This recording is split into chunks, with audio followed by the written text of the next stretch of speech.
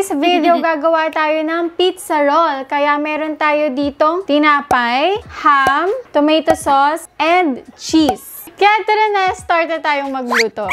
Okay, so meron tayo muna dito na tinapay. So, ang gagawin natin siya, syempre, i-flat muna natin ito. So, meron ako ditong roll. Ito, nabili ko lang to sa Shopee. May nabibilan doon na ganito lang kaliliit. So, i-flat nyo lang siya. I-roll nyo lang siyang ganyan. So, dapat ganito siya. Ninipisan natin yung tasty bread. Ako, ang gamit kong tasty bread pag gumagawa ko ng ganito, ng pizza roll, gardenia. Kasi hindi siya nabubutas agad kapag rinolyo ko siya ng ganito. Pag finlat ko siya ng ganito, napa-flat talaga siya, tapos hindi siya nagbubutas. Kahit gaano ka-flat ang gawin mo. Kaya mas gusto ko siya, mas prefer ko siya pag ito yung gagawin ko, yung pizza roll. Ayan. So, ayan na siya. Flat na siya. So, ganito ang kakalabasan niya. Diba? Sobrang nipis. So, kapag naboboringan na kayo sa tinapay lang, diba? Ayan. Pwede nyo na rin to gawin. And, magugustuhan rin to ng mga kids nyo kasi masarap siya. Naalala ko itong pizza roll na to. Binibili ko siya nung bata ako sa kantin namin, may nagtitinda to ng ganun. And pwede nyo rin pala to guys gawing pang negosyo, o diba? Okay, tinanggal ko yung nakapatong kasi kita naman pala sa video, diba? Anyways, ayan, meron tayo ditong bread. Then, lalagyan muna natin siya ng tomato sauce. Ayan, lagyan natin siya ng tomato sauce. Small amount lang guys, huwag masyadong madami para hindi ganun kaasim. Pwede nyo rin patulong yung mga anak nyo dito, diba? Put tomato sauce. Okay? Here.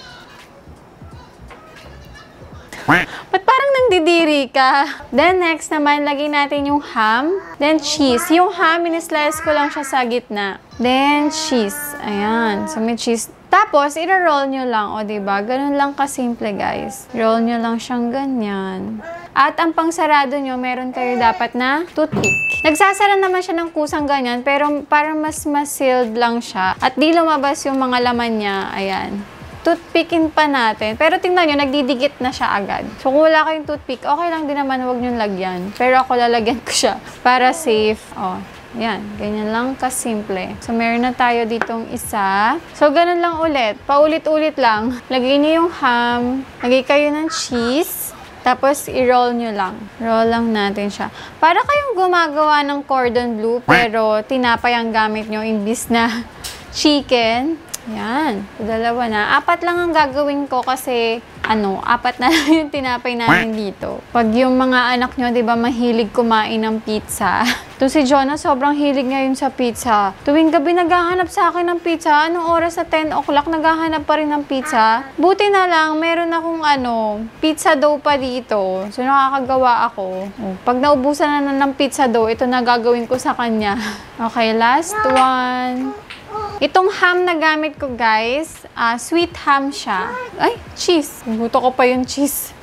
Muntik ko na makalimutan yung cheese. So, pwede nyo rin i-try lagyan ng pepperoni, di ba? Kung meron kayong pepperoni sa bahay nyo, pwede rin yun. Try nyo. Kahit ano naman ilagay nyo dito, as long as masarap at magugustuhan ninyo, go, push nyo yan. Yan. Then, i-breading na natin siya. Okay, para sa breading, meron tayo ditong flour, egg, and breadcrumbs. So, una natin nilalagay sa flour, syempre. Ayan. Hulog natin siya sa flour. Then, lagyan na natin siya sa egg. Ako, magkaibang kamay ang ginagamit ko pagdating dito sa pag-breading procedure dahil para yung isang kamay para sa dry, then yung isa para sa egg, which is yung liquid niya. Para hindi magdikit-dikit sa kamay ko kasi. Ayan. So, after ng egg, breadcrumbs naman. Diba? Para hindi siya magdikit-dikit. Kasi kapag isang kamay lang ginamit mo, magdidikit-dikit lahat sa kamay mo, ang hirap tanggalin. At saka hindi na mapupunta dun sa mismong ginagawa mo yung mga breadcrumbs, yung flour, mapupunta na lang sa kamay mo, magdidikit-dikit sila. Yan. So, ganyan siya. Ulit lang. Ganun lang ulit. Paulit-ulit lang tayo dito. Hanggang sa makoat nyo siya lahat. Ang maganda rin dito, pag nilagyan mo siya ng toothpick, hindi ka mahihirapan sa pagkuha. Yung toothpick, tignan nyo, yung toothpick na lang yung hinahawakan ko. Egg, then breadcrumbs naman. And by the way guys, hindi ko pala nasabi kanina, yung bread, tinanggal ko yung gilid niya, yung sides. And don't worry, hindi masasayang yung sides noon kasi pwede nyo siyang gawing breadcrumbs. Ilagay nyo lang siya sa toaster. Tapos, pag na-toast na siya, ilagay nyo siya sa ziplock na bag or plastic. Tapos, durugin nyo siya doon. Breadcrumbs na siya. O, diba? So, hindi pa nasayang yung tinapay nyo. Minsan, ganun ang ginagawa ko. Or, pwede siyang maging, anong tawag doon? Yung nilalagay sa salad. Nakalimutan ko na yung tawag. Diba, kapag sa Caesar salad, meron tinapay na ganun, yung toasted. Croutons ba? Yun, croutons.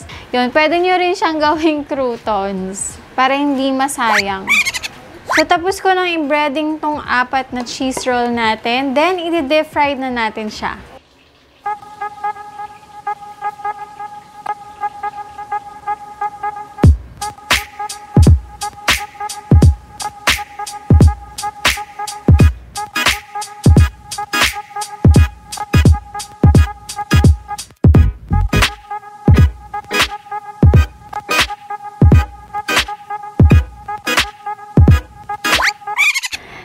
Guys, tapos na natin yung ating pizza roll. Pwede na natin siyang kainin. Kuha tayo ng isa. Ito, pwede nyo siya isawsaw sa ketchup din. Pwede rin yun.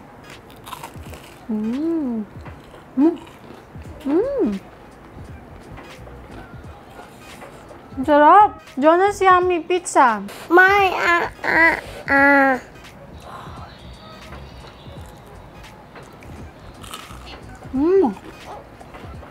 Sarap! Kung may budget kayo guys, pwede nyo rin gawing mozzarella na cheese yung gamitin nyo. Parang ginamit ko pala na cheese dito is quick melt. Ang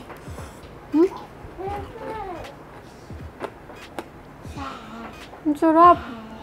For sure guys, promise magugustuhan to ng mga bata. So kung wala na kayong maisip na gawing snack nila, ayan, pwede nyo na gawin tong pizza roll.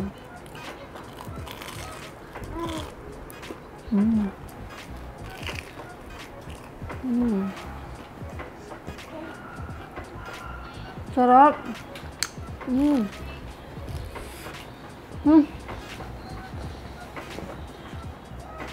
Kung wala pa lang kayo guys na ganitong rolyo, minsan ginagawa ko yung wooden spoon. Kung may wooden spoon kayo, pwede rin yon, yung handle niya. Or minsan, kamay lang ginagamit ko, fina-flat ko lang yung tinapay. Hanggang sa maging flat talaga siya.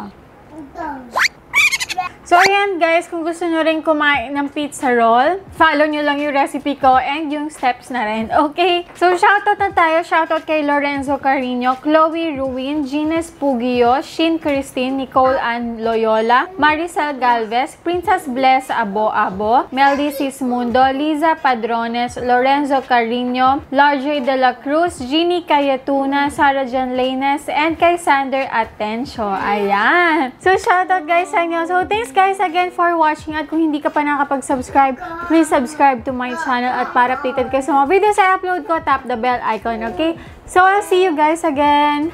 Bye! Ayun na naman siya.